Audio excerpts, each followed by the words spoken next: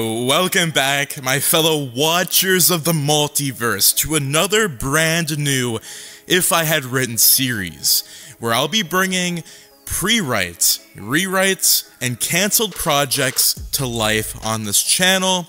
And in today's series, we're going to be looking at if I had written the MCU's Avengers Secret Wars.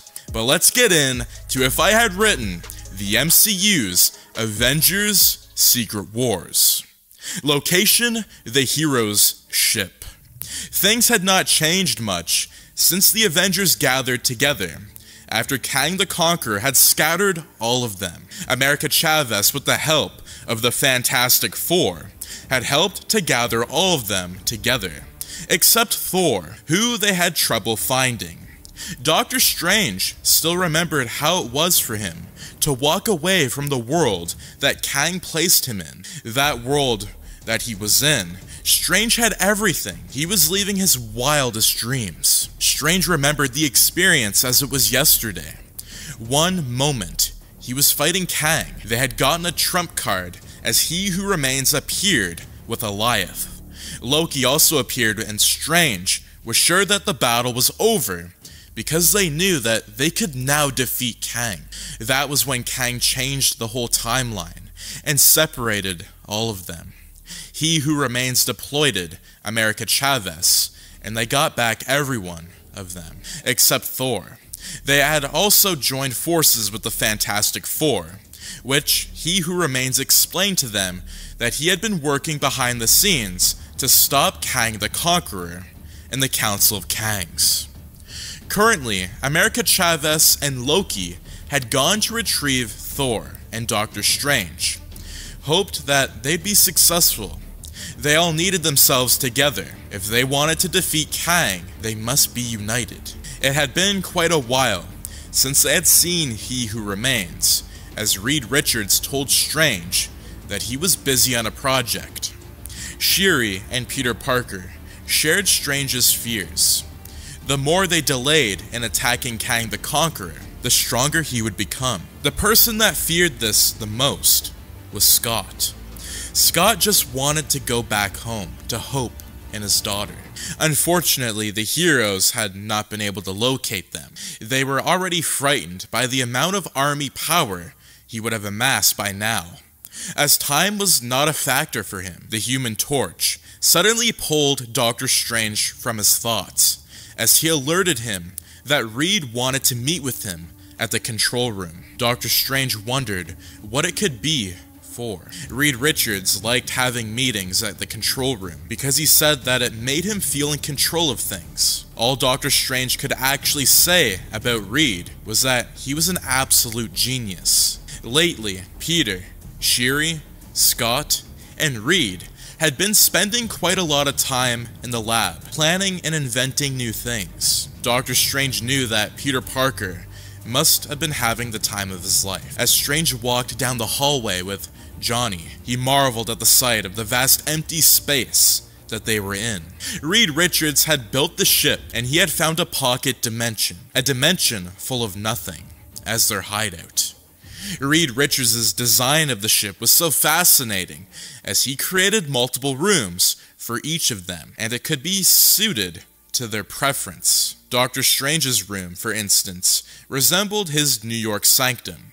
Even though it made him homesick, it made him remember not to get too comfortable, and that he had his world and the multiverse to save. As Doctor Strange walked with Johnny, he could not help but wonder what America Chavez and Loki would be going through at this particular time in their quest to bring back Thor. Location: Thor's paradise. Thor was not in heaven, but Asgard, the real Asgard, and he could not tell the difference.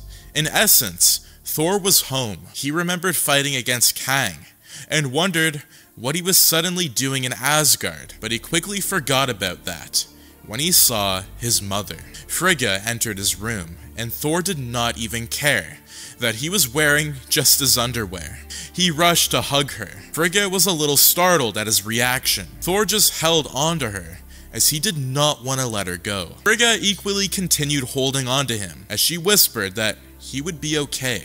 After some moments passed, Thor finally let go as Frigga told him that Odin was waiting for him. Thor could not believe his ears. He asked Frigga how they were alive, how Odin was still alive, and how Asgard was still standing. Frigga just looked at him in bewilderment and asked whether he had a funny dream. Thor was still confused, and he asked whether Ragnarok never happened. Frigga laughed and told him that Ragnarok would never happen because they had taken the necessary precautions. Thor got even more perplexed, but then Frigga, his mom, was persistent and told him to come down for breakfast. Thor finally agreed, and he started dressing to go down for breakfast with his parents. Even as his head was spinning, he could not believe that both his mom and dad were alive. Thor could not believe that Asgard was still standing. He decided that he would make all his inquiries at the breakfast table.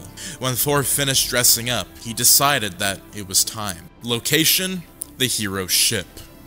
Peter Parker knew that he should not be feeling as happy as he was, but he couldn't help feel it. He was having the best time of his life, since Kang gave him back his family. As Peter remembered the incident, he felt a pang of sadness in his chest. Peter remembered how hard it was for him to walk out on Aunt May, Uncle Ben, Tony Stark, and his friends. He thought that he had lost them for good, but Kang put him in a different timeline and gave them all back to him.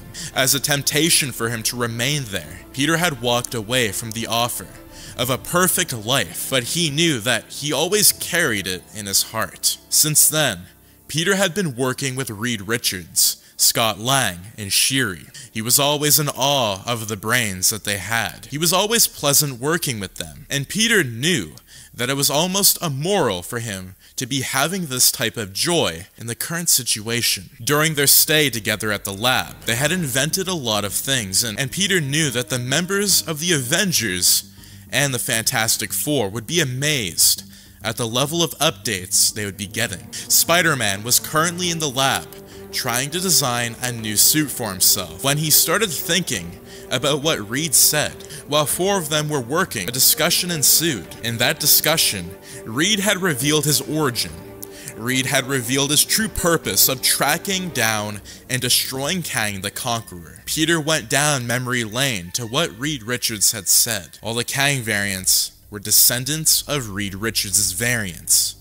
In this case, Reed and the other members of the Fantastic Four were confronted by a Kang variant, Rama Tut. Peter felt chills go down his spine because he had an encounter with the pharaoh-looking Kang at the battle.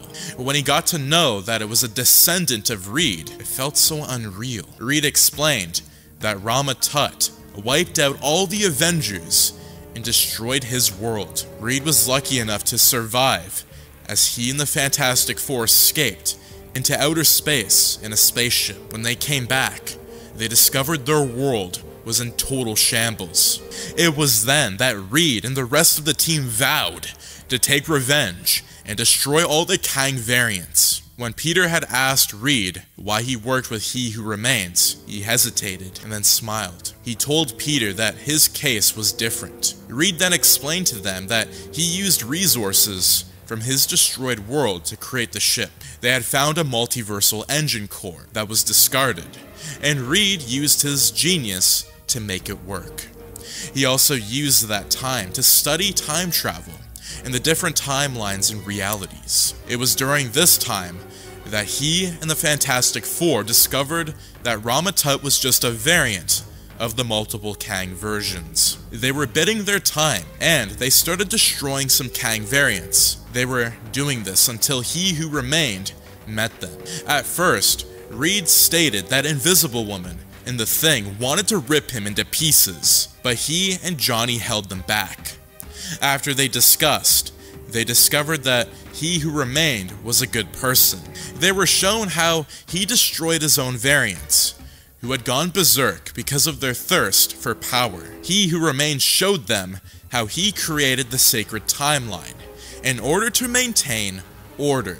By the time He Who Remained explained everything to them, they got the whole idea. They could not defeat all the Kang variants without him. Since then, They had been working together to rid the world of the Council of Kangs. When they got to know that Kang the Conqueror got out, they readied themselves for war, but he who remains told them to stand down, that he had a plan. Unfortunately, the plan had failed, and they were back to square one. The only good thing that came out of everything was that they now had more recruits in their elite force to defeat Kang the Conqueror, and all the other variants of Kang had been destroyed. At this point, Peter Parker had asked Reed a question that bothered him. Peter asked Reed whether their location meant that Kang could not change and scatter them again throughout the timelines. Reed just chuckled and told Peter that even Kang did not know where they were now. This had put Peter's mind at ease, as he did not want to experience the emotional trauma of meeting his Aunt May and Uncle Ben again. He did not think that he had the type of strength in him to separate from them again. Location: Thor's paradise. Thor was living in the dream, quite literally. He had aired his questions to his parents, but they stated that it was all nonsense. One thing that shocked him was that this new timeline that he had found himself in, Loki never existed. This really hurted Thor, but it made him think. It really made Thor wonder whether this was how the Asgard of his world would have ended up without Loki, whether his mom and his dad would have still been alive, and Asgard not destroyed by Ragnarok if Loki was never born. Thor wondered until he could no more. In the end, he refused to answer the questions. He could not just bring himself to do it. After analyzing everything, Thor decided that he had no choice. He had to stay and rule Asgard with his father. He had to enjoy the moments he did not appreciate with his mom. He knew everything was part of Kang's ploy to keep him, but he decided that it would not hurt to enjoy the moments. At least until the others came for him. The time that the others came for him was at that exact moment. A portal opened into Thor's room, and America Chavez stepped out. Thor did not really know who she was, but he recognized her from the battle. Thor, however, knew the next person that stepped out of the portal. It was Loki. Immediately, Loki stepped through the portal. Thor ran up to him and punched him squarely on the jaw. Loki grunted in pain, but Thor contained the assault. Loki did not do anything to stop him, as he felt that he deserved it. America Chavez just watched in horror as Loki signaled at her to not interfere. After a few moments, Thor got tired of beating up Loki, and he ceased entirely and withdrew with tears in his eyes. He questioned Loki and asked him how it was that he was still alive. "That's the thing, I'm not him," Loki said, as he grimaced in pain. Loki then went on to explain everything to Thor. He told him about how he was taken in by the TVA, how he and Sylvie had started the whole war, and how he met He Who Remains again. In essence, Loki told him everything about his journey. Thor just chuckled and said that once a Loki, always a Loki. Then he looked at Loki and said that it was nice to have his brother back. Loki tried to explain that he was technically not Thor's brother, but he was having none of it. "I guess you are here to take me back then," Thor questioned them. And they replied in the affirmative. Thor signed in sorrow, as it was a heart-wrenching choice to make. He had just gotten his parents and his home back. Now he had to leave them again, forever. "Can I at least go back and say goodbye?" Thor asked America Chavez, but she told him it would not be possible. She explained that her time in the timeline was almost coming to an end because of Kang the Conqueror's design. Once they exited this reality without Thor, it would take ages to track him down again. After she explained this to Thor, he shook his head grimly. Kang had really plotted this well. He had to make his choice, and he had to make it fast. Thor's mind started racing on what to do. In this world, Loki was not present, and it was all peaceful. But if he went back with America Chavez to meet the others, Loki would be constant in his life. Thor weighed both his choices, as each seemed to have its own perks. A world without his parents, but with Loki, or a world with his parents, without Loki. As Thor thought about it, he suddenly remembered that he also had a family, the Avengers. he would do anything to protect them, and that made his mind up for him. Well, it would not hurt to have a little Loki in my life again, Thor said, as he chose to go with Chavez to meet the others and finish the war. Location: Kang's ship. Kang the Conqueror was at his time throne, and he shouted in fury as he sensed that the last of the Avengers had abandoned the paradise he made for them. They were all like Janet, and he would kill them all. He was furious at their ungratefulness. Even though they had wronged him severely, he had disposed them in timelines that were perfect for them, but they still turned him down. Kang had done so that they could get out of his way. But now, they had decided to still do the opposite. They had chosen to continue fighting him, and he will make that choice of theirs to be their death wish. As Kang contemplated on what to do, he quickly decided that he would not give them a quick death. Kang wanted them to suffer like he did in the quantum realm. As Kang thought about that, an evil idea came into his head. Kang decided that he would scatter them across the most desolate of timelines, the most barren and evil timelines. This way, this was to make them suffer, lose hope, and subsequently die. Kang knew that this experience would make them feel what he felt when he was stranded in the quantum realm. Immediately, Kang thought of his plan. He, however, saw the defect of it, and she was America Chavez. Kang quickly decided that he had to get rid of Chavez, because she was the one who aided He Who Remains to get all the Avengers back. Kang figured that once he had her, they would be hopeless in the timelines. He would scatter them too, and they would be unable to unite ever again. Kang laughed evilly as he finally concluded his plans, as finally he would win the war. Kang had been busy creating super soldier clones of himself. This was the army he would use to conquer and destroy the Avengers, and He Who Remains. Now, all he had to do was wait for them to foolishly come back and attack him. Location: the hero's ship. Once Thor got back, he discovered that he had made the right choice. This was because once he saw the happy faces, he knew that he was home, and he had to protect it at all costs. Thor knew that he had to get his world back, and love too, but he discovered that everybody was just relaxed. Thor was baffled when he questioned Johnny Storm about it. He replied that they were waiting for instructions from He Who Remains. Thor did not like it one bit, but he made use of his time that they had. Thor knew too much about relaxation could do to the body, as he had just recovered his body back. After the first war with Thanos, Thor had gained a beer belly, but that was in the past now. After his arrival, Thor took up the idea of training a regime with Reed, who was very delighted. Reed Richards said that he had a training room installed in their ship, but it was abandoned because of the lack of action. Thor told him not to worry, that everything would soon change. Reed asked him how he planned to achieve the change, but Thor just gave a chuckle. Thor stayed true to his word, and currently, all the Avengers and members of the Fantastic Four were undergoing training. Reed, Scott, Peter, and Shuri were the only people that were exempted from the daily training.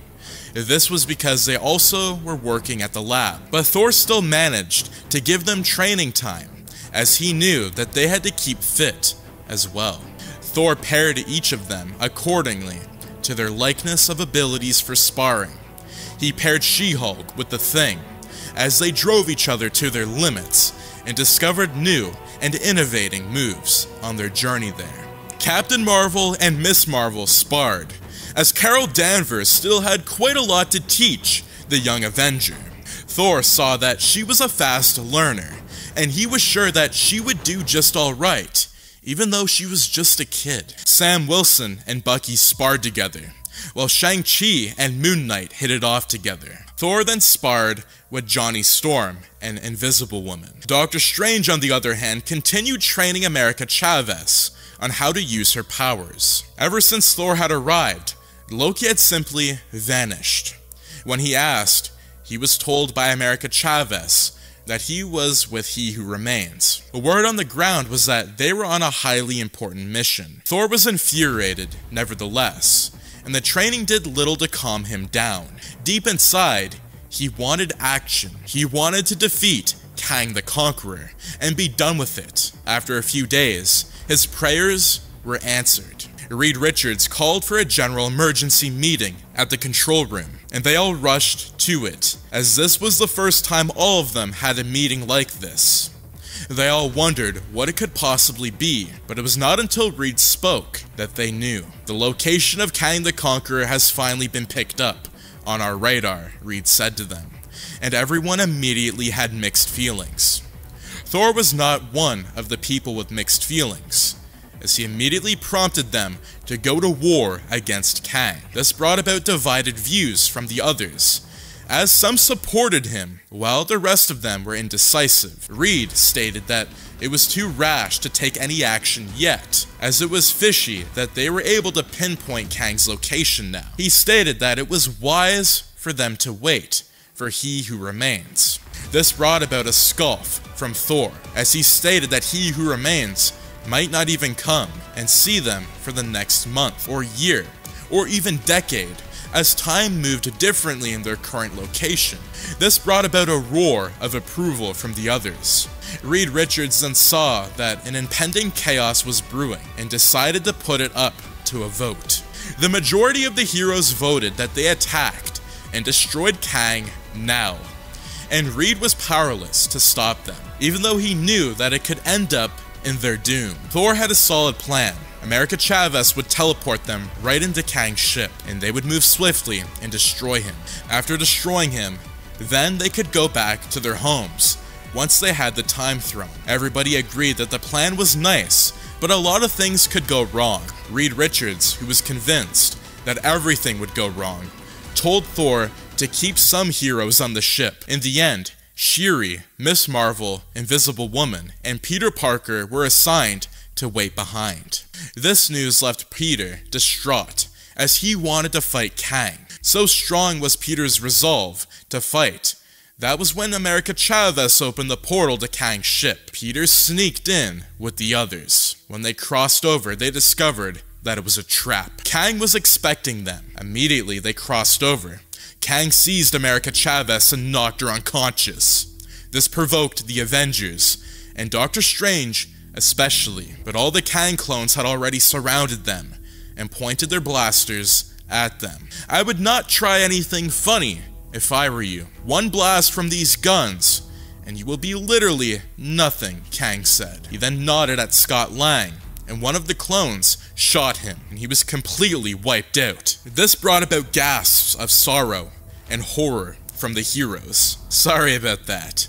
I wanted to give you guys a little demo, and he always was a little annoying bug, Kang said, void of emotions. He then told them that he offered them paradise, but they refused, and because of that, he would send all of them to hell, and they would not have Chavez to save them this time. After Kang said that, he winked, and all of them found themselves in a different location. Johnny Storm, Spider-Man, and Moon Knight found themselves in a timeline full of destruction. What was strange about the world was that there was no living beings in sight, and they could literally feel radiation from the ground. Doctor Strange was with Shang-Chi and She-Hulk, and they found themselves trapped in a sort of normal world, but they were immediately escorted by strange-looking beings. Carol Danvers, Bucky, and Captain America were trapped in a world currently undergoing a world war. They were dropped during a crossfire, and they immediately had to take cover. Reed Richards and the Thing were not sent to any other timeline. They were kept as prisoners, as Kang wanted to torture them personally. They had killed too many of his variants to go free. Kang then laughed evilly as his plan had come to fruition. The heroes had been separated, and now they would all suffer and beg for their death. The fact that he had also ended the life of Scott Lang filled him with a dark joy. One thing, however, bothered Kang though. He had not gotten all the heroes, but he quickly trashed the idea, as he believed that the rest were worthless. He had to set his eyes on He Who Remains now. Location? Kang's ship. Kang the Conqueror sat in his throne room as he felt invincible. The one thing on his mind, however, was he who remains.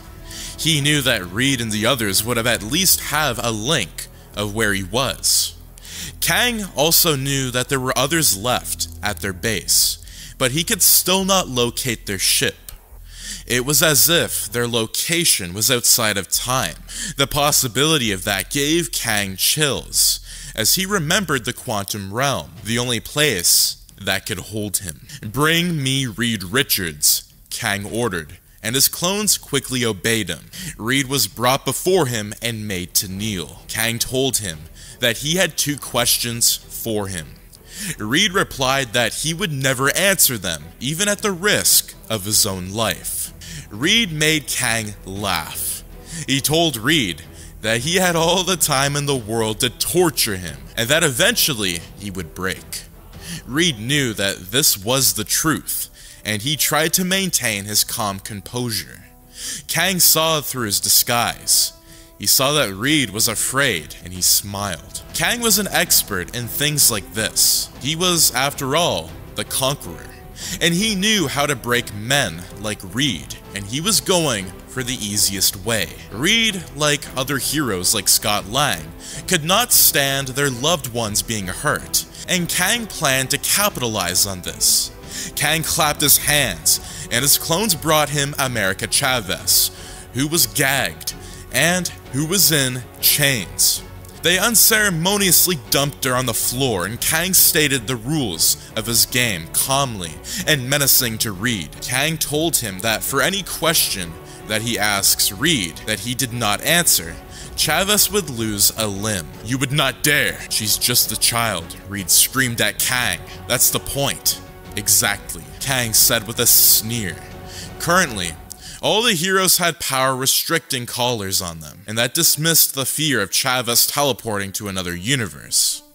"Now, for the first question, where are the others?" Kang asked Reed. Reed hesitated, and Kang immediately gave the order for Chavez's arm to be cut off. The clones moved swiftly, but Reed's voice stopped them. He pleaded for them to stop, as he was ready to talk. Chavez would have been a short arm. The blade had already drawn blood from her skin. Reed knew that he could not win this battle.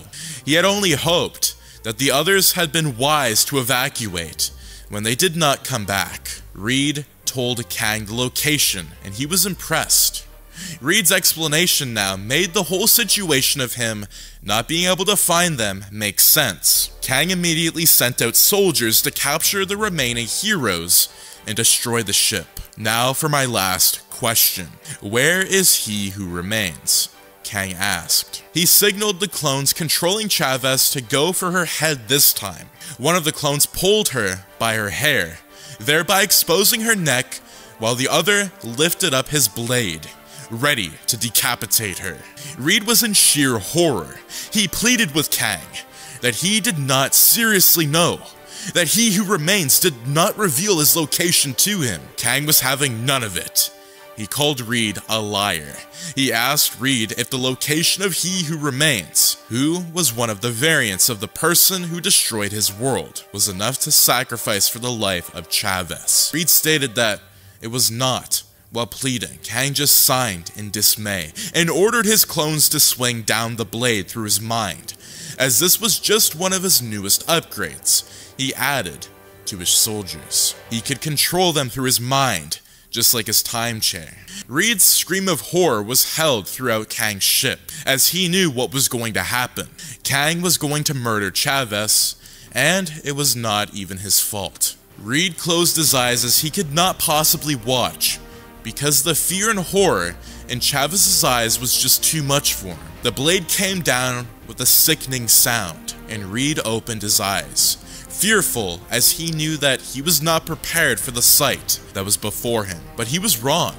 The clone had just chopped off Chavez's hair, and Reed's heart, along with it, as Mr. Fantastic was livid with terror and relief. "Your life is still safe, for now," Kang told Chavez, as he ordered his clones to take them back inside their cells. Everything was going to plan, and Kang could not be more happy. I wonder how the other heroes are faring now, Kang said to himself in murderous glee. I even wonder how many of them are still alive. Location, Earth 1789. After much investigation that left them battered and bruised, Johnny Storm, Spider-Man and Moon Knight got to find out where they really were. They were in a world where Ultron had succeeded. In this world, Ultron had killed every living thing, and they seemed to be the only people alive. Once they got this discovery, they realized Kang's plan. Kang wanted them to suffer and be tortured before they got killed. The idea that a human being might take pleasure in toying with another human being before he killed him was sickening, but then again, the Romans did the same thing, Thor concluded. So, what are we going to do? Just stay here until he finds us? Spider-Man asked. Immediately he asked the question. A red light scanned their location, and a siren suddenly went off. Apparently, drones were scanning this particular city for signs of life at the command of Ultron, and one of those drones just caught them. The drone started wailing and called for backup. In a heartbeat, Thor threw a Stormbreaker, and it destroyed the drone, but it was already too late. Swarms of robots flooded their location, and they knew that they had to stand and fight. Moon Knight brought out his moon-shaped blade. As he transformed, it was a full moon, and he was at full power. Spider-Man was scared as he knew that this could very well be his last fight. He then suited up and brought out his metallic spider legs. This was one of the many upgrades that Shiri and Reed had helped him with on his brand new suit. Thor just roared and charged head-on into battle. As he charged Stormbreaker up with lightning, he blasted about 1/3 of the army to smithereens with his first strike, and he still wailed through the debris to smash more robots. Johnny Storm just stood rooted at a spot as he baited some robots to come. They all pounced at him, and a moment later, they were all in flames as Johnny had transformed to the Human Torch. Spider-Man used his metal legs to rip robots apart, as he also shot electrical charges from his wrists that short-circuited the robots. This was another upgrade to his Spider-Man suit, the ability to shoot electrical charges. Spider-Man and Moon Knight fought side by side, and they were on a rampage. They cut through the robots like butter. They fought like that for a long time, until they started to wear out. This was because the robots just kept on coming. The heroes knew that eventually they would wear out, and the robots would conquer them. This made them start thinking of retreating. Thor gave a final blast of lightning, and it cleared all the robots at their front, and brought them little to escape. Thor knew that he and Johnny could fly away, but he did not know how Moon Knight and Spider-Man would keep up. As they made for the roof to escape, the robots started blasting at them, and one of the blasts cut through Moon Knight's leg. This incapacitated him as he could no longer run. Moon Knight looked at them, and they all knew what he wanted to do. He wanted to sacrifice his life and hold the robots off while they escaped. The thing was that there was no point in arguing with him because his mind was made up. Moon Knight nodded at them and turned to face the robots with a fierce gleam in his eyes. Moon Knight's eyes fell on a puddle of water, and he saw his reflection. This suddenly changed to the reflection of Stephen Grant, and they both nodded to themselves as Moon Knight charged in battle, in full berserk mode. Thor held Spider-Man by his arm, and he took off with Stormbreaker once they reached the roof, while Johnny Storm used his flame powers to fly off. All of them had tears in their eyes as they flew, and the agonized shriek of Moon Knight that sounded through the night did not make things better. Location, Earth 2095. Carol Danvers, Bucky, and Captain America were trapped in a world that was currently at a war. In their world, Red Skull had won the war, and he was in charge. This was very well shocking to all of them, as this meant that Captain America was killed by Red Skull. Once they were disposed in this world by Kang, they had to fight for their lives, as they were in the middle of a crossfire. Hydra had extremely advanced firepower, In this reality, they had been successful in harnessing the power of one of the Infinity Stones. After he had done this, he had gone to infuse its power with Hydra, and Red Skull was one of the most powerful people in the universe. The results of this was very successful but devastating on the Americans and Captain America, as he got killed by Red Skull. Captain America's death then ensured that the Valkyrie bombings of America was a success. Currently in this world, America no longer existed, but few opposition groups still existed. Carol Danvers had been able to get this information as she sneaked around to get it. Once they got to know the situation of their current world, they decided that they had to save it. Falcon felt that it was a duty that was primarily assigned to him, as he needed to fulfill Steve Rogers, who was his mentor. Bucky also felt the need to rid the world of Red Skull, as it would give him the satisfaction of all the years of his life that he had lost because of the villains, even though it was a different version of him. After they had agreed on what to do, they started strategizing. Kang had sent us to this hellhole to die, but we will make it a paradise before we leave, Carol said, with conviction, and the others agreed with her. Location: Earth 11652. Doctor Strange had been in very strange places before, but this one took the crown. Immediately, they had been displaced to a different world. Strange knew that there was something wrong. Doctor Strange was with Shang-Chi and She-Hulk, were together, but something did not feel right. Immediately they landed. They were confronted by strange human beings. What made them strange was their powers, and it was only later that the heroes got to know that they were called the X-Men. As they engaged themselves in combat, Strange knew that their best option was to flee, as they were outmanned and overpowered. This was because of mutants like Wolverine, Storm, Cyclops, amongst many others. It was only then, when Doctor Strange saw Professor Charles Xavier, that he unleashed the winds of Wadaboom, and it blasted everyone back. "Wait!" Doctor Strange shouted, as the X-Men were gearing up to come back to battle. "I know you," Strange added as he pointed at Charles Xavier. Strange had seen him in his early travels with America Chavez, and he knew he had to be a good man. Strange told Charles that he knew that he was a good man, and that there was also good people. Charles Xavier looked at him in the eye, and Strange knew that he was just chasing wild hopes, as because he met a good version of Charles in one timeline did not mean that this particular one was not evil. However, there was just something about the situation that made Strange take his decision. Just because someone stumbles and loses their way does not mean they are lost forever. Strange told Charles, and he ordered the X-Men to lower their guard. He then welcomed the heroes to their hideout. However, cautiously, as he wanted to hear their stories before considering what to do to them, even though this decision was not a popular one by the X-Men. Location: Kang's ship.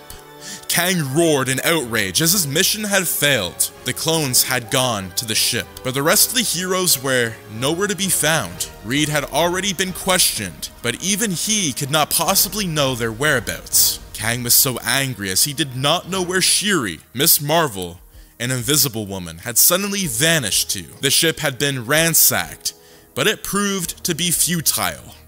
Kang knew that they did not really pose any threats, but if they reunited with He Who Remains, then they could cause major damage. Kang was also a good strategist, to know that if a conqueror allowed the opposition, no matter how small, they were to thrive. Then, they would cause maximum damage to the nearest future. Kang then proceeded to send his clones to search the nearby timelines in space, where the ship was located. He would not let any of them get away. Location: Reed's hideout. Shuri knew that they would be dead without the help of Reed Richards, Scott, Peter, and her invention. While in the laboratory, they had created the ultimate stealth suit. It had no heat readings, due to Scott's contribution of Pym particles. The suit could also turn the wearer invisible. Once the others had left, Shuri had just finished up the suit by making it soundless, just like her Black Panther suit. Reed had developed a machine that could clone anything, and that was how she was able to get more than enough amounts of vibranium. Once the suit was ready, Shuri cloned the suit into multiple pieces, using Reed's machine, and this was what they used to escape Kang's clones. They had also shrunken down, and they were riding on one of the clones' back, undetected, as it flew back to Kang's location. When they had gotten to his location, they immediately set out to rescue the others. Kamala rescued Chavez, as the two bonded very well during their stay at the ship. Invisible Woman rescued Reed, who was very surprised to see her, while Shuri rescued the Thing. They were all given the suits, and within moments, they were out of Kang's location. Before Kang knew about it, they were far gone, and he bellowed in outrage and wonder. Reed had another secret location that was hidden from Kang's sight, and he led them there. Once they got there, Reed started tracking the heroes, as he had placed a tracking device in most of their upgraded suits. Once he found them all, they started sending Chavez to rescue them, even as they prayed that they were still alive. Location: Earth 1789. Thor, Johnny Storm, and Spider-Man arrived at the location of Ultron. Spider-Man had used one of the fallen sentries to track him down. They were about to attack him when a portal suddenly opened. When Thanos emerged out of the portal with the 5 Infinity Stones, they were in awe. Their awe increased when Ultron suddenly sliced Thanos into 2 bits, effortlessly. When he started levitating the Infinity Stones towards himself, Spider-Man snapped out of his shock and snatched them away with his webs. Ultron immediately fired a laser at him, but he dodged it mid-air. As Ultron continued firing lasers at Peter, Thor immediately threw Stormbreaker at the robot, and it brought Peter some time to catch his breath. The battle line was drawn, and Ultron was surprised that there were still people who were really alive in his world.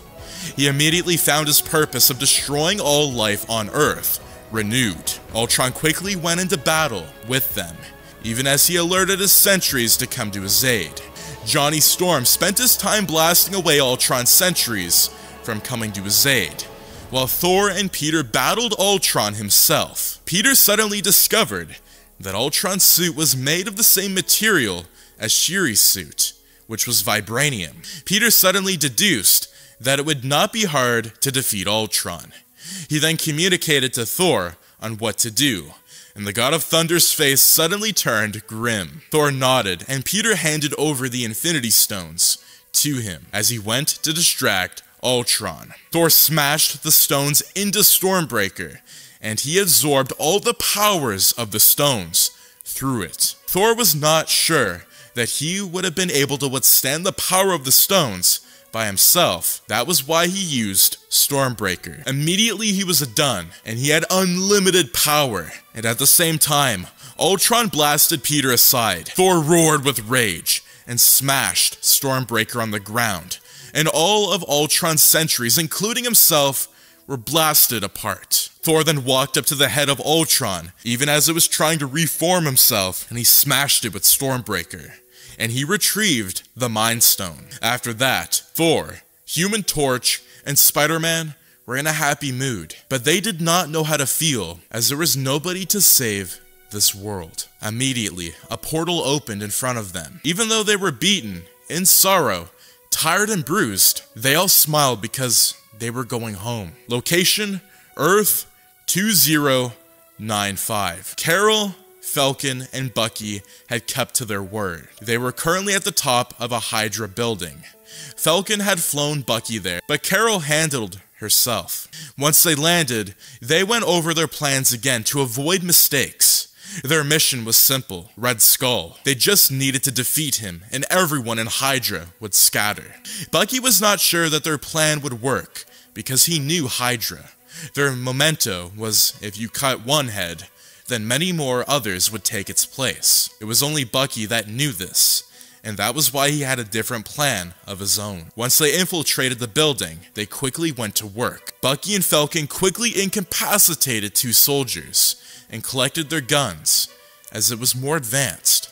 They cleared a pathway of destruction to Red Skull's lair. Once they reached, Red Skull had already been alerted of one of them, but he was surprised to see Captain America's shield in Falcon's hands. "Where did you get that shield?" Red Skull asked, in surprise.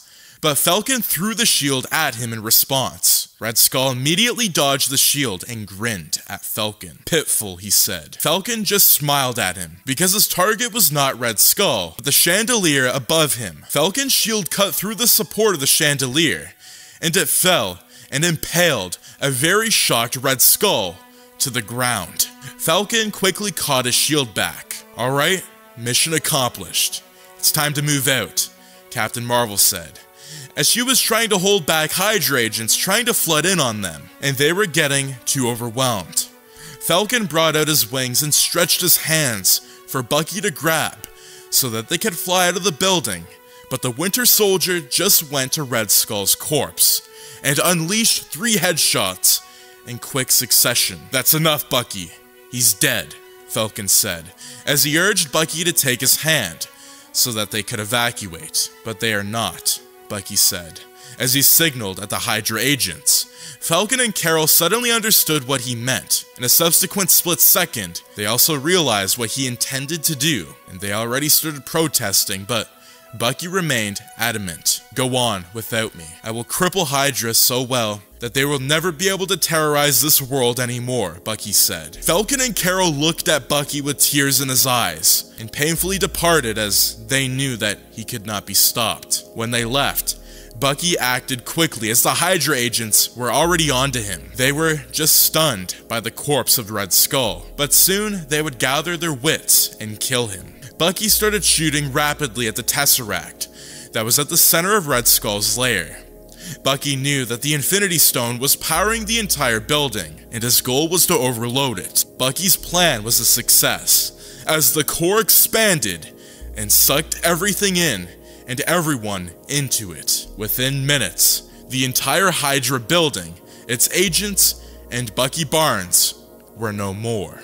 Carol and Falcon wept more when they heard the blast. At that moment, a portal appeared in front of them. They were going home. Location: Earth 11-652. Doctor Strange, Shang-Chi, and She-Hulk had no choice but to follow the X-Men to battle Doctor Doom, who was apparently their nemesis and the cause of destruction and havoc of this world. After a fierce battle with all of his soldiers, they discovered that Doctor Doom was nowhere to be found. It was as if he vanished. Charles Xavier was very wary about this, but suddenly a portal appeared in front of them, and they were all startled. Strange looked on, and he recognized the portal's energy. It was America. This immediately gave him joy, as it meant that she was safe. But then a dark thought came into Strange, that it might also mean that Kang was forcing her to lure them. Strange quickly dismissed the thought, as Kang could round all of them up again with a snap of his fingers because he controlled the timelines now. Shang-Chi explained to the X-Men that it was time for them to depart, and the news was met with mixed emotions, as during the hero's stay, the mutants had actually developed a liking towards them. They said their goodbyes and started entering the portal, but the strangest thing happened to She-Hulk, who was the last person to enter the portal. As she entered, she felt a person brush past her in the portal. It was a strange thing, because she did not see anybody, and the only reason it was assumed that it was somebody was because how she felt about it. She-Hulk sincerely hoped that they had not unwittingly let evil into the portal. Things had been going pretty well for the heroes since they were united again. Once they came back, they mourned Scott, Bucky, and Moon Knight. Peter stated that he missed Moon Knight, even though he gave him the creeps. After that, they had gone on to take care of their wounds, and there were quite a lot of them. Their various battles had left most of them injured. Reed had an infirmary on their new hideout ship. It was not as sophisticated as the one on their former ship, but they had to make do with it. Their backup ship was also limited, and it made them share bunks and rooms. They could not complain either, as it was much better than nothing. Once all the heroes had gathered, they decided that they had to recover first before they had a meeting. Thor thought about rallying them to attack Kang again, but he hastily trashed the idea out of his mind. This was because they were in no condition to fight any more battles for now. Another reason was that it was Thor's idea that they got them in this condition. Thor felt extreme guilt within him. He was beating himself up for charging the heroes into battle, with him urging them to war with Kang. Scott, Moon Knight, and Bucky would be still alive. Shuri had noted the change of expression and demeanor in Thor, and she counseled him. Shuri told him that she believed she spoke for the entire heroes when she said that they did not blame him for any of this. One person we all blame, though, is Kang, Shuri said with malice in her voice, as she had gotten quite close to Scott and the other heroes that were killed. Scott's closeness to her came as a result of them working in the laboratory together with Reed Richards and Peter Parker. Every other hero affirmed this, and Thor felt a little better. After that, they had gone their separate ways, but most of them went to tend to their wounds. While going, none of them saw the strange incident that happened in their ship. Right after they had left and closed the doors to the conference room, the door opened by itself again and closed after a few seconds. It was almost as if an invisible person had done it. Location: Doctor Strange and Shang-Chi's compartment. Doctor Strange had this weird feeling lately. Strange felt like there was an unseen being on their ship. He had taken it up with the others privately, and they also shared their weird experiences of feeling an uneasy person brush past them at times.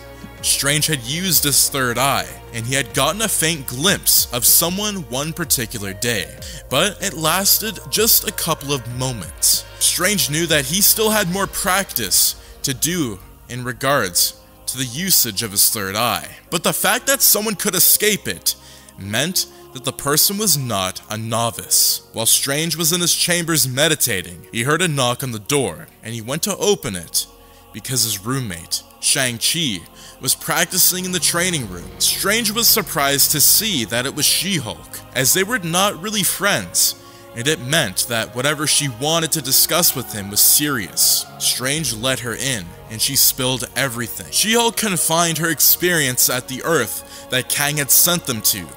She stated that she felt someone rush past her in the portal.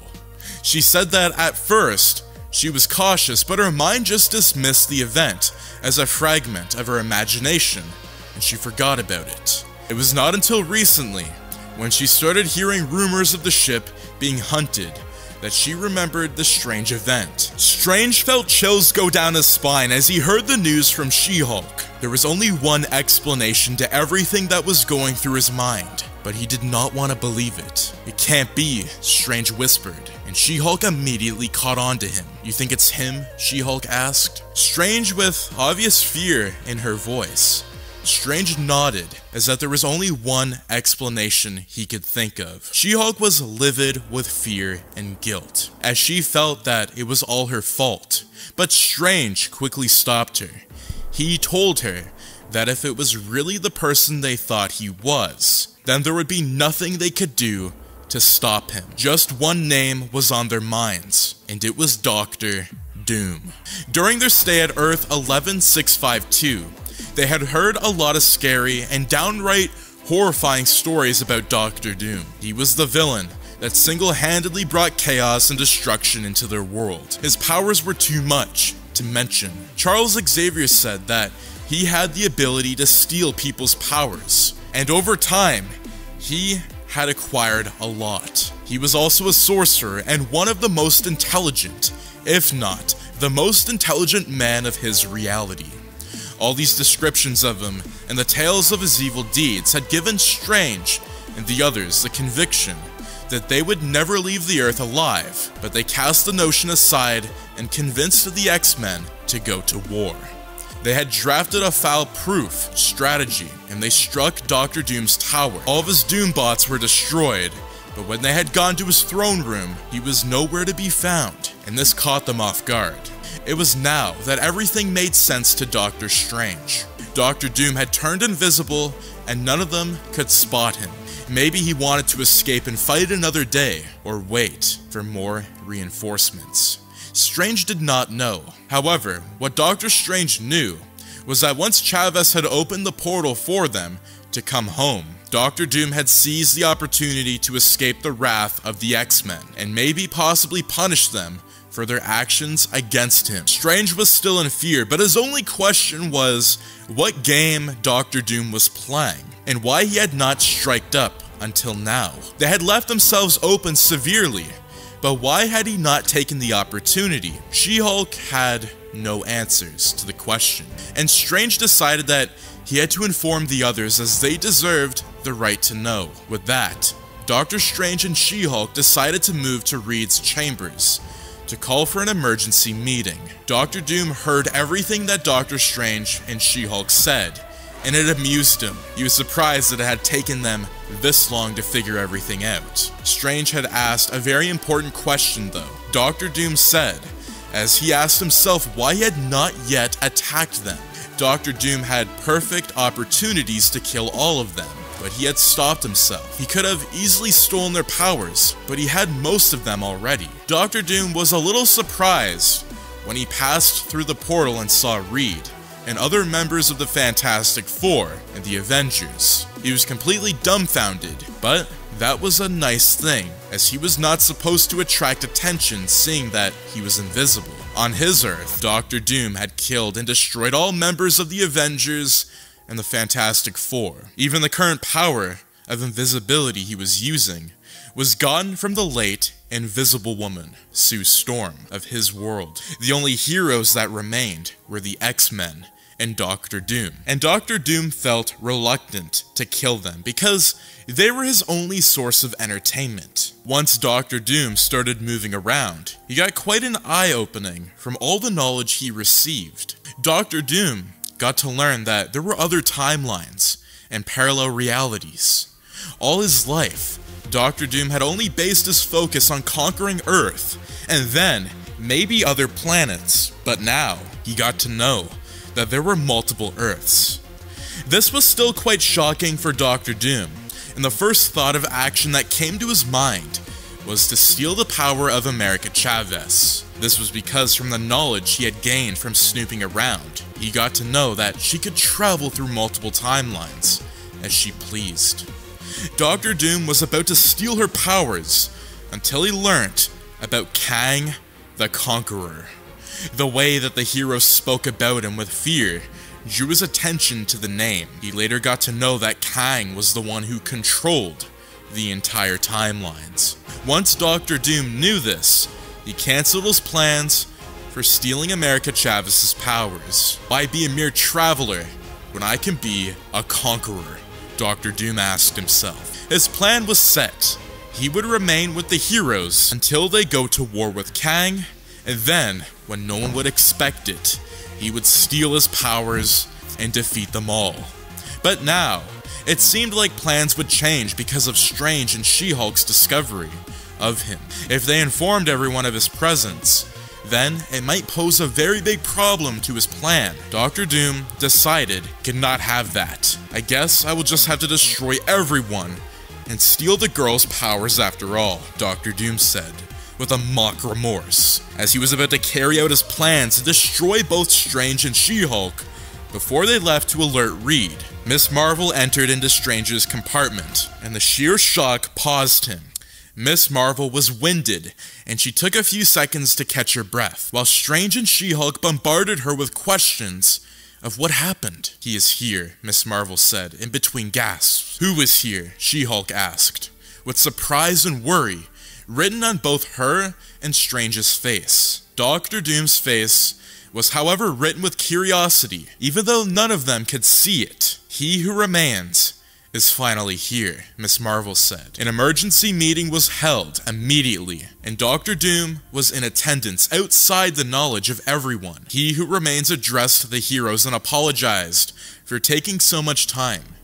He stated that he was trying to get reinforcements to combat Kang. The Thing asked him if he succeeded in getting the enforcements, but he shook his head grimly. His sad expression was shared with Loki and Mobius, who had joined him in his journey. "However, we are going to war without the reinforcements," he who remained declared. and everyone was caught off guard. "Do you mean now? Like right now?" Peter asked, and He Who Remains replied in the affirmative. He told them that the time was right. It was at this point that Falcon lashed out at him in tears. He told him that it was his fault that they lost Bucky, Moon Knight, and Scott Lang. Falcon told He Who Remains that his absence and lack of communication has led to their defeat and loss of lives. "I did not ask any of you to go to war with Kang," He Who Remains said calmly, and this raised an uproar from the heroes. Dr. Doom was watching them with amusement. He Who Remains signaled that they quiet down as he was not done saying what he wanted to say. "As I was saying, I did not ask any of you to go to war against Kang alone, and that was why you failed. But I am here now," He Who Remains said calmly as the heroes quieted down. "All the lives that have been lost in this war, I will recover them all once Kang is defeated. I assure you of that," He Who Remains said, and the heroes understood. They just needed to defeat Kang, and everything would go back to normal. He Who Remains would make sure of that. "How can we trust you though?" Carol Danvers asked. And this was met with muffers of agreement from the crowd. He Who Remains stated that they could trust him because all they wanted was the same thing. And that was orderliness in this timeline and the eradication of Kang. With that, all of them were convinced, and they all started preparing for war. The only person that was excited to go to battle was Dr. Doom, because he would finally be able to meet Kang the Conqueror himself. Location: He Who Remains planet. The heroes prepared themselves, and He Who Remains told them the plan. They were going to battle on neutral grounds. His plan was to use himself as bait. If he did that, Kang would not pass up the opportunity to end him once and for all. After He Who Remains had given them their portions and their role, he stated that it was time. He then opened a portal, and that led them to the planet for war. The planet was desolate, and he explained that this was his world after his variants had destroyed it. "So what happens now?" Falcon asked. He Who Remains told him that they had to wait for Kang, as he had already sent out a signal. It turned out that they did not have to wait long, as Kang soon materialized on his time throne, with hordes of his clones behind him. Kang knew that he had all of them now. He Who Remains was stupid to enter into his reach of the timeline, and now he would destroy all of them. But as Kang tried to wipe them all out with his time manipulation, he discovered that he could not. This brought about a chuckle from He Who Remains. He told the Conqueror that his planet was neutral ground, and that his time manipulation would not work here. This only fazed Kang a little, as he grinded his teeth. "It does not matter. This planet would be all of your brutal grounds," Kang roared, as he jumped down from his throne. As he suited up in his armor, Kang then commanded his clones to attack. The heroes all looked up at He Who Remains as he stated that he had a plan to even the odds. He told them to hold on for the clones to come within range. The heroes were still terrified because they knew what the blasters of the clones' guns could do to them, as the death of Scott Lang was still fresh in their heads. Once they were a few feet away, He Who Remains snapped his fingers and Goliath materialized. Goliath immediately started destroying the clones, and Kang's face was that of horror and a brief moment of fear, but he quickly smirked. "You think you are the only one who has been busy?" Kang asked. He Who Remains, as he laughed darkly. He clapped his hands and Sylvie appeared at his side from his ship. Loki's heart skipped a beat when he saw her, and he was about to run towards his long-lost love, who betrayed him, but Thor held him back. Sylvie, on the other hand, displayed no emotion when she saw Loki. Kang then whispered something to her and she nodded. Then, she brought out a cube and used her enchantments to unlock it. What came out from the cube was downright horrifying. It was a more darker and monstrous version of Goliath.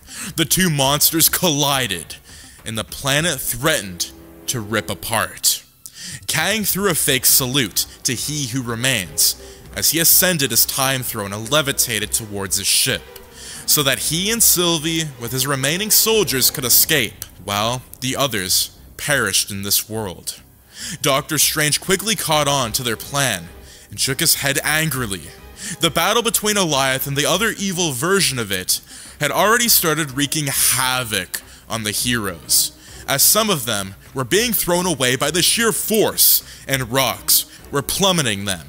Doctor Strange then used his sling ring to open a portal to get everyone to safety, but he was not sufficient for everybody, as within moments, the whole planet would be destroyed. Kang's ship had already flown away to a safe distance. Doctor Strange now called on Chavez and told her that it was time to use her training. Chavez stated that she was not sure she could do it. Before the whole Kang saga, Strange had been teaching Chavez how to teleport between short distances, and she had been getting it gradually and slowly, but this was something else. Strange wanted her to teleport everyone to Kang's ship. America Chavez knew that she had one shot, and she put everything into it. She immediately punched the ground and a portal opened on the planet floor, and all the heroes fell into it. They immediately landed inside Kang's ship, and they started fighting his clones. It was a very tough war, as the clones had advanced weapons, but Reed had created a high-frequency sonic blaster that short-circuited all their blasts. This made the battle somewhat equal. The heroes went into full battle mode, and they threw everything that they had. He Who Remains was trying to reach Kang, but dozens of clones surrounded him. This was Kang's command to them, and when Loki came closer to Kang, he was stopped by Sylvie. They started fighting, but Loki was going all defensive, as he did not want to hurt her. Loki told Sylvie to snap out of it, that this wasn't her, it was a new, but her face remained neutral. Kang laughed and told him that it was pointless, that Sylvie was a true Loki, and he was not. He stated that he had promised her dominion over the timelines by his side, as his queen. This news was heart-wrenching for Loki, and Sylvie capitalized on this. She immediately performed a roundhouse kick on Loki's chest, and it skidded a large amount of distance from Kang, knocked out of the air. Kang then decided to end the war, and he was about to put his hand on his multiversal engine core to release a maximum devastating blast to kill everyone except him and Sylvie, who was now at his side. Peter saw this and knew what he was about to do, because he had done the same thing back on Earth. Peter then shot a web at his hands, and restrained him from bringing it down. Kang was quickly annoyed and he cut the web, but Parker shot another one. This was how he kept going for moments, until Kang was truly pissed. He then levitated Peter and wanted to start breaking his bones, one by one. But Captain America's shield suddenly hit him on the head, and he lost focus, which caused Peter to drop to the floor. Once Kang's vision cleared, he discovered that the heroes had defeated all of his clones. Even though they were bloodied, beaten, and heavily bruised, Kang then felt his most dreaded emotion, fear. Immediately he wanted to blast all of them, but he felt hands on his neck, and then everything went dark, as someone snapped his neck. That person materialized, and it was Doctor Doom, and he threw Kang's body on the ground. Doctor Doom immediately extended his hand out, and blasted Sylvie away, and took his place on the time throne. He had been around since the war, but he had just been looking for the perfect opportunity to present himself and take action. There was a lot of gasps from the heroes, especially Doctor Strange and She-Hulk. Doctor Doom explained who he was and his story. He told them that he had stolen Kang's power, and now he was invincible. He stated that he felt all the powers of the timelines running through him as he placed his hand on the multiversal engine core. Doctor Doom said that he was the new Conqueror, and that he would rule the entire timelines as it's deemed fit. He Who Remains and the heroes decided that they could not let that happen, and they immediately rushed to Doctor Doom to destroy him. Doctor Doom just paused time, but the one only person that seemed unfazed by this was He Who Remains. The other heroes could only watch as two of them fought. Doctor Doom had the upper hand as he had quite an arsenal of powers. Doom blasted He Who Remains with spells and force fields, but to no effect, because of the technological advanced shield the first Kang variant had. Doom snarled in frustration as He Who Remains was still closing in on him fast. Even after his efforts, Dr. Doom then decided to completely eradicate him. He placed his hand on the multiverse engine core and blasted He Who Remains. Sylvie then jumped in the way as Dr. Doom had forgotten about her. The blast completely obliterated her, and still shattered He Who Remains' shield completely as it blasted him several feet back. If it was not for Sylvie's sacrifice, he would have been completely eradicated. A tear dropped from Loki, even as he still stood there because of the death of Sylvie. Doom then levitated He Who Remains as he laughed. He asked how one puny Kang variant could possibly defeat him. Even as he started twisting his insides, He Who Remains grunted in pain as he spoke to Dr. Doom. "That's where you got it wrong. We are two," He Who Remains said as he smiled, and Dr. Doom's tone and expression was that of surprise. That was the last expression he had as a whole, was blasted straight through his head. Iron Lad suddenly emerged from his hideout. "Sorry I'm late," he said, and He Who Remains smiled. He Who Remains knew that Kang did not either know about the existence of Iron Lad, or he had forgotten about him. This was why he made it his mission to try and convince the kid to join him and the Avengers. Iron Lad was a child variant of Kang. At first, Iron Lad had turned down the offer, but he had come around. He Who Remains explained to the heroes, who were now free from the time freeze, that Iron Lad was the purpose of his mission this entire time. After that, He Who Remains then ascended the time throne, and he thanked the heroes for their participation in the Secret Wars. He then told them that he would keep to his promise and return everything and everyone to how they once were. "There is somehow a catch. None of you would remember the events of this war," He Who Remains stated. This brought about discussion from the heroes, who had mixed feelings about the memory aspect, but in the end, they agreed. He Who Remains then thanked them and nodded his head. Everything went dark. Location: Earth 616. Everything was back to normal. Scott Lang, Moon Knight, and Bucky Barnes were back. The world was as if nothing had ever happened. The only person that remembered everything was America Chavez. This was because she was the only version of herself in every timeline. But it had even taken her time to remember everything. And when she did, she immediately told Doctor Strange, who was quite surprised. When she asked Strange if they should tell the others, he decided against it. "What they don't know will not haunt them," he said. Location: TVA facility. Meanwhile, at the TVA, a rogue Sylvie variant is brought before the court, and sitting as the judge is Loki. That is going to be it for If I Had Written Avengers Secret Wars. Now, what did you think of this version of events? I tried to really tie in a lot more of the characters within this timeline to really showcase, Moon Knight, Spider-Man, and a lot of other characters. Although I didn't fully add in the symbiote Spider-Man, I think it was a little bit teased at the beginning of this video, but I didn't really want to go in depth with all that. Although I could have, I really wanted to showcase the other heroes in this storyline and really give a new version of events and really showcase, Dr. Doom at the very end. I think that was really cool where he ended up killing Kang the Conqueror. But that being said, that's going to be it for this video. If you guys haven't already checked out If I Had Written the MCU's Avengers the Kang Dynasty, I would highly recommend that you take a look at that, because that one did come out about a month ago, I would say, almost a month ago. But I do want to update everybody. I got Spider-Man 8 through 10 coming out soon, and I also have The Amazing Spider-Man 4, If I Had Written. That will be coming out shortly. If you guys do enjoy these videos, do make sure to subscribe, like, share, and turn those notifications on, so you and your friends are all up to date with the latest content. I also do want to say, starting at just $1 a month, do make sure to check out the Patreon. There's so many different perks. You can see videos early. I would highly recommend it if you're somebody who would like to see extra content on the Missed the Part channel. You can also request videos there. We do a lot of voting polls. There's so much stuff going on.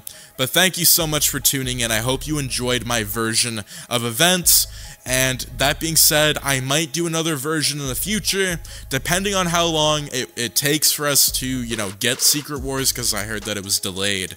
But I do want to say that for now, If I Had Written, the Kang Dynasty and Secret Wars finally out, and I do feel like I could have done it a little bit differently, but I really wanted to showcase the other heroes. But thank you so much for tuning in, and I'll see you in the next video. Peace out.